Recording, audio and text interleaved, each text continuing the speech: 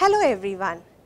In the next couple of minutes, I would like to introduce you to the Norwegian writer Jon Fosse, winner of the 2023 Nobel Prize in Literature.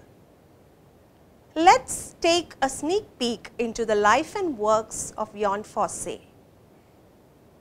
Jon Olav Fosse was born in 1959 in the Norwegian countryside on the west coast of Norway.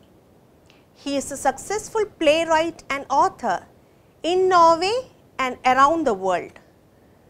That his works have been translated into more than 40 languages is an ample proof of his stature as a widely read author. Some of his works are very influential, are relevant in the contemporary modern world. Fosse's literary career began with the novel Red Black, which was published in 1983. Some of his notable plays are The Name, Winter, Never Shall We Part, and A Summer's Day.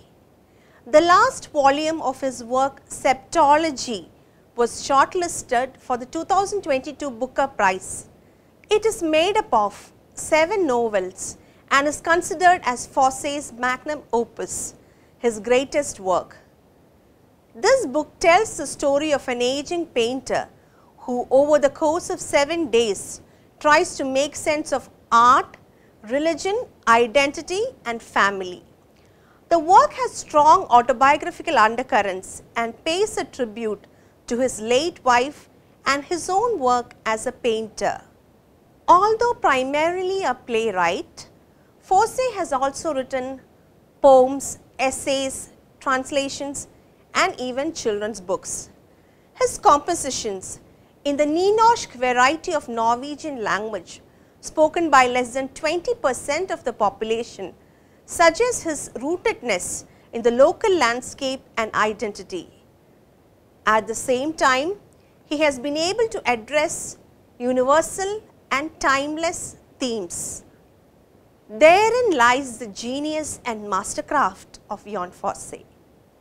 Fosse is a proponent of what is known as slow prose, and his works are often compared to those of Henrik Ibsen for their modernist concerns and those of Jacques Derrida for expressing the unspoken.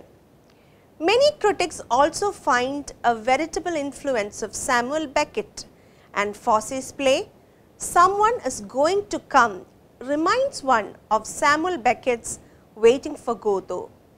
The Nobel Committee lauded him for his innovative plays and prose, which has given voice to the unsayable.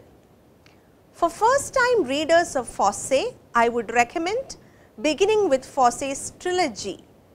It is a story of 2 lovers trying to find a place in the world. I hope you have had an overview of Jon Fosse and his works. Thank you.